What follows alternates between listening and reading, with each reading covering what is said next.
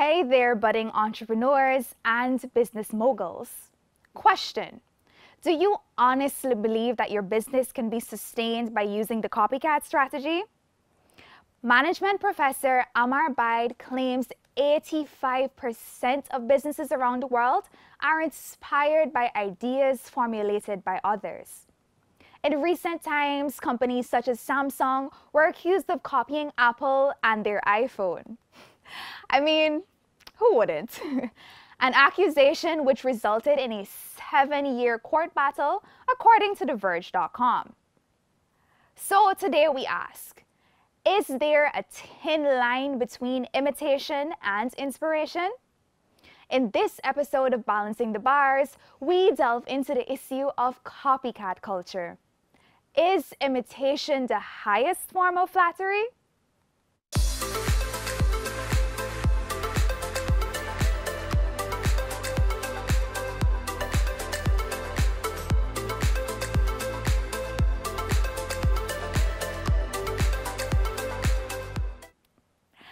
Hello and welcome to our safe space on a Sunday evening. That's right, Balancing the Bars. I'm your co-host, Abina Gomes, and I'm joined by my fellow co-hosts, Jamicia McCalman and Ariane Dahlia Richmond. All right, how are you girls doing? Let's start off there. My baby has sinuses, but she's slaying today though. I mean, this fit. I'm Gucci nonetheless. Yes. I'm Lady. Birthday vibes, because we're all Scorpio. Oh, all right. Yes. So our birthdays are falling like right after each other. Actually, Dahlia and I, our the birthday on the same day, Yeah. October Look at 29th. And Abina is on the 2nd of That's November. Monday. Scorpio gang. I actually remember because I'm terrible at birthdays. And how are you? I am doing well, can't complain. How was your week? Well, like, what was the highlight of your week? Going The highlight of my week would have probably been today. I've been in class and just doing work during the week, so this is like the much needed break for me. So we'll light up your week. Oh Lord. like the hustle Not doesn't giving stop. them the satisfaction. The hustle doesn't stop though, so I feel you on that. The relief, you know. How's your week, Dahlia? It's been busy. Like the business has been thriving, thankfully, and you know, I mean, it's the supporters really that push it. But doing everything yourself, being your own photographer, your own delivery person, your own packaging person, your own assistant, it gets a lot. But I love it. Can't complain. I love that we're talking about, like, she spoke about business today because, as you said, we're talking about business. And We're talking about the copycat culture. So is imitation the highest form of flattery? Yes. is it in business though? Yeah. To be honest, it is. I feel as though someone had to start the ball rolling, and imitation is often misconstrued, especially in our atmosphere. Here's why. Someone can imitate what you're doing, but you add your own flair to it. For example, like we have a lot of similar businesses. Okay, everyone is a makeup artist, or so they say. But my style is completely different. For instance, I love skin. I love popping eyes, or sometimes just everything natural, but the skin must always be natural. And some people just really love I say plastic surgery makeup. So everybody has their thing. No, but it's true. Everybody does have their thing. So Plastic surgery makeup or drag I mean, right? makeup? Yeah, drag is different though. Drag can be natural too, because you want to look as much as a woman as possible. So why do you guys disagree? Because I feel in the no, I'm feeling it. I think for me, when I hear copycat, is more of, you know, when you're in a test and your copy wholesale, even the person name.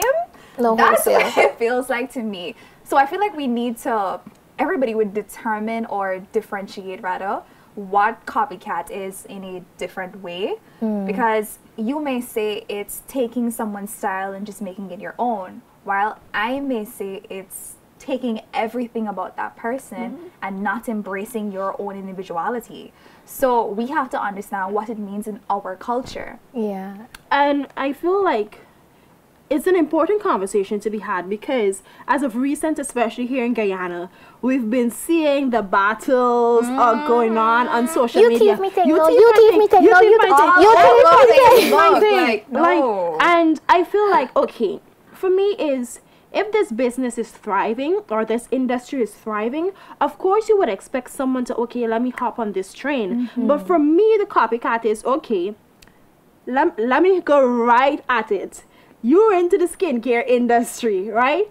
If you go and steal the person's ingredients, you do your bars just like they do theirs, the packaging just like they do theirs. What do you mean bars? Then they're soap bars. Soap. Skincare, facial. Bars. Our mind is on a podcast. Right? So if you like steal their design and everything, then that is where the copycat comes in. Because like recently we've been seeing things, oh, they even stole my hashtags. Like, I mean, no for the hashtags. they're relevant hashtags that you use, and so no for the hashtags for me. It's a no for me. I don't understand that. Yeah. But I mean, let's get down to it. We know when somebody wholesaling, but is there really an example that we've seen where someone has the exact same business as that? I don't think so. I haven't seen it. If I've seen people do exactly, like for instance, let me be personal. Let me hit it home. People would literally do something that you've done before, yeah? Or wait until you do it to do it. But I say, to that I say, so what? Inspiration or... It comes from both ends. It comes from just them trying to make a buck off of it, because they see that it's thriving and so they want to do it. And then it comes from someone just saying, hey, you know, where can I find this? I want to put my own twist to it. And I love that. And every single person I reply to that hits me up with that energy, that mutual energy of creation and interest. But the wholesaling, I think it's soul draining. Business in our society should really be for the people. And when you benefit from it, okay, but it should be for the people. You feel me? I think I've seen more copycat culture in the music industry than anything else, and in fashion. So I find that it's easier to identify in the arts, because if I created a dress and there's a slit on it, and you create a dress with the same style and the same slit, then different color. I know you copying me. So then you can actually call out the person and say, hey, that's my design. You're stealing it. And then you don't give credit. That's true. Recently, there was an issue with Rihanna and the Fenty show that she did, where I think it was Erykah Badu's daughter had said that she copied her stage setup. It was not the same. It just had the same theme, using plants and stuff. So I feel like we have to be very careful about how we label people as copycats too, because knowledge is out there for everyone to use, and you have to know that as long as you're a part of a space, other people have the same access to the resources that you have access to, and they may want to use those tools as well. So not because Jane decides she's going to wear a green dress or decides that she wants to sell the same type of lip gloss that you're selling means that she's copying you. And I think that we need to develop a culture in Guyana where we're open to collaboration more than trying to fight each other down. Because as Ariane said, persons would message her and ask her, where did you get this? How can I create this box? And she's always open to share that knowledge. And I feel like that helps all of us thrive in the industry. Because at the end of the day, when the money goes in, it's coming back. Always, and we're all benefiting from it. So that view though, continue. Sorry I cut you. No. So my thing is, I do feel like collaboration is key, and two hands always work better, and I feel like we all should be working to uplift each other. So we got to be very careful of how we label people as copycats. It comes from a place of insecurity too. But Jem, you were gonna go off, girl. Let them know. Not really go off, but it's like I'm just thinking of, as you read earlier on, that Samsung was accused of copying. Listen, don't feel yourself. Don't feel yourself. Samsung to the world. No, iPhone to the world. Samsung. I mean, iPhone really? Nah, that's not it. That's not where it's at. Says a girl with an iPhone. And the Samsung. So she's a traitor. I know best. I have both worlds. Not the best of both worlds because iPhone is not the better world, but I've had both worlds. So Samsung, yes. Okay. But as we're talking about the copycat culture, as you said, but I feel it's important for us to develop an atmosphere of innovation and not one of imitation. Because sometimes a lot of persons are just sitting and waiting. They only get ideas when they see someone else has an idea. I call it like, okay, the dog food culture. Right? How does it relate? Listen, in Guyana, right? I remember when I first moved into where I'm living. And then I saw one person selling dog food at the road corner. And then at the other corner, there's a dog food stand. And then there's another dog food stand. So every single corner you go, there's that happens a lot. There's dog food and stand. on every level in business. The only thing probably different would be the cooks and the color bags that they're in. I lie, it's your black bag. Man, the flavor is different. Probably the flavor, but it's like, even if you're starting a company, and especially to young entrepreneurs, as they said, there's nothing new under the sun. We understand that. But don't go try using the same package someone uses, the same design products. As you said, ask where you can get help from, and the help is out there, and see how you can recreate. Yeah. How you could recreate that thing. It's like the stuff with Rihanna and I think it's Erykah Badu's daughter, as you said. When I read the comments, people were like, girl, bye. We saw that thing in Lion King, right? So everybody might be watching the same thing that you're watching and get the inspiration. Is sometimes the quality of the production might just be different. So it's all about how you are able to twist it and turn it as well. But yes, I still believe that you need to tap into your creative juices and see how I could create something that stand out. Not just sit back and wait for someone to do something and oh, maybe I should hop on that too. I am not for that. I'm not for it. Because then sometimes people would say, I started though, no, she wants to start though.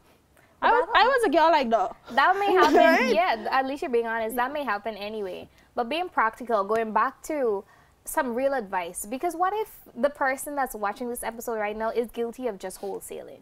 I think there's redemption for it, and here's why. You ever listen, people say that Drake is a sample boss, and it's true, he is a sample boss. You know why? He can listen to a song that probably was published 20 years ago, 10 years ago, and you know what he's gonna do? He's gonna sit down with his team and he's gonna figure out, how can I make it relevant to the people who actually listen to me, instead of just using almost everything from the song and putting his voice over it. So nothing is wrong with researching and delving for information to make your business better and become a thriving artist. But are you really going to take the time to do it versus looking for a quick fix? And there is no quick fix to business, y'all. On that note, we're going to take a quick break. Quick fix, quick break. I see you. And when we come back, it's more balancing the bars.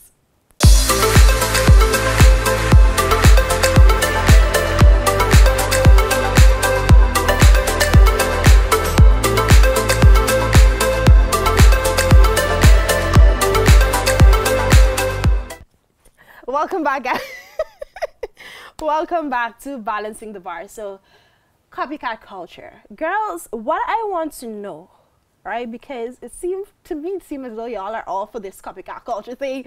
Y'all trying to find you're adamant excuses. But what I want to know is there advantages or disadvantages of the copycat culture strategy? Can your business thrive on that? Who's taking advantages? I think for me to even, before we look at advantages, we should look at a disadvantage. Okay. Business is something that's forever evolving and things change over time. So the model that you would use 5 years ago, you're probably not going to be using now. So if you're copying a business, it means that you have to always look at what they're doing and try to replicate that. And it's going to get tiring after a while. And people are going to get tired of Puma 1 and Puma 2. Yeah. So I feel like... Did you just say did that. Yo, sister shot. No, but we have, I think the main disadvantage would be just having to constantly wonder what that company is doing and to just be stuck in that bubble of this is how we're going to always do it. That's not going to work. And they're going to always be a step ahead of you. Always. So it's like you're sitting down waiting for the next step.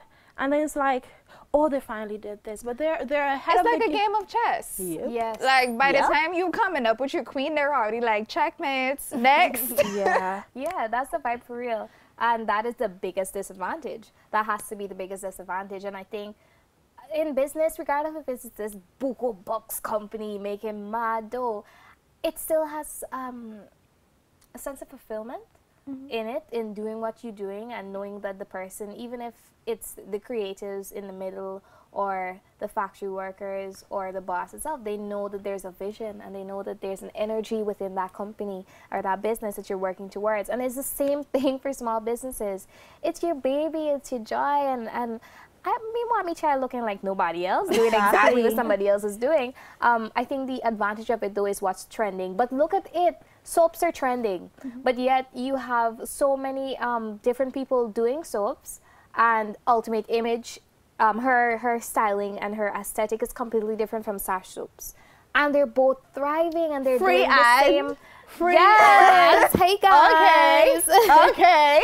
But they're doing the same thing, okay? But they have a different aesthetic, it's a different vibe, and they're both thriving. So I guess it depends on how you do it. It's definitely, it boils down to how are you going to do this thing? Because I don't think that you should be, I don't think you should ever be trying to be like anybody else, period. And she made me do. So I don't see advantages. You don't.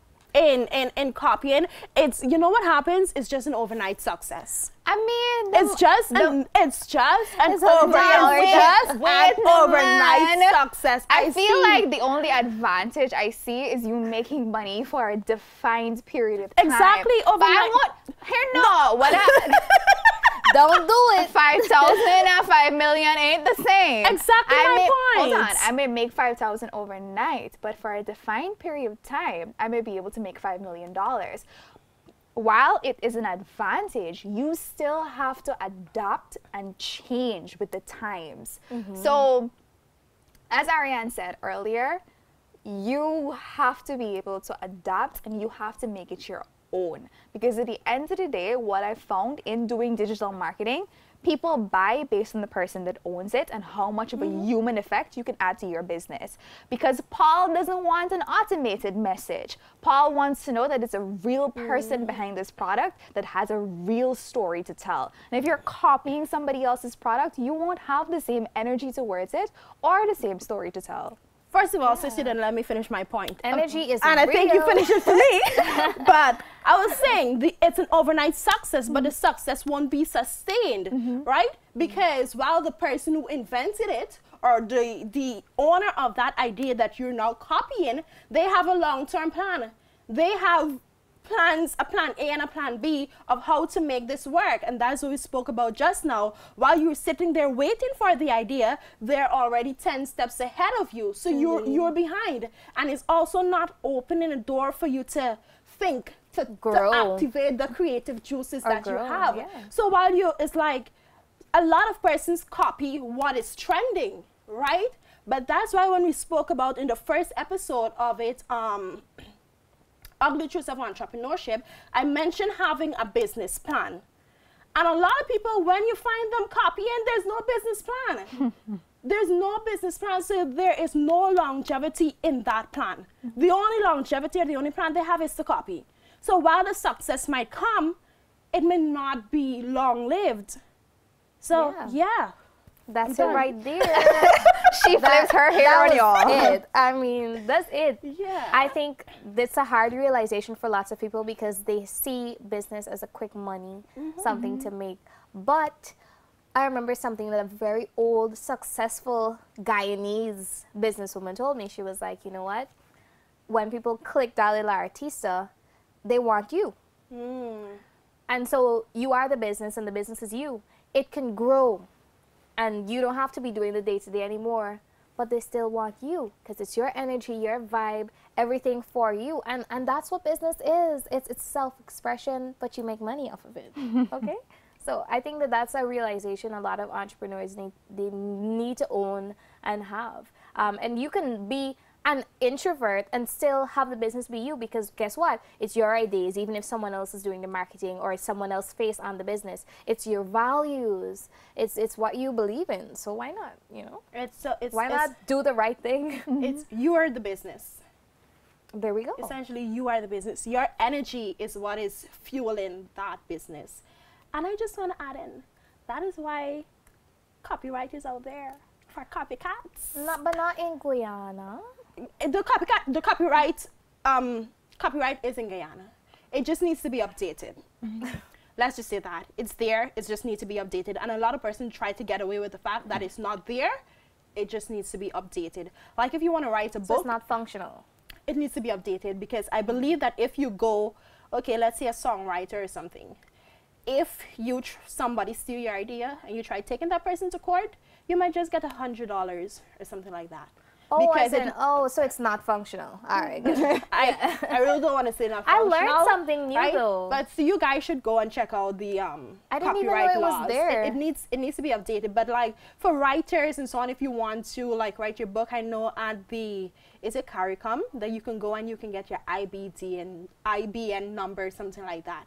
So there are things that you can do to protect your property. The more you know. Right? So yeah. There we go. I think today's conversation was very insightful. I know you guys learned a lot. I know I learned a lot too. As you go into this new week, take this reminder with you. We should always embrace our individuality. Even though we may look to others for inspiration sometimes, we should always remember that no one, not somebody, is you, and that is your superpower. Okay. Thank you for watching another episode of Balancing the Bars, where balance brings peace. Bye-bye. Bye, everybody.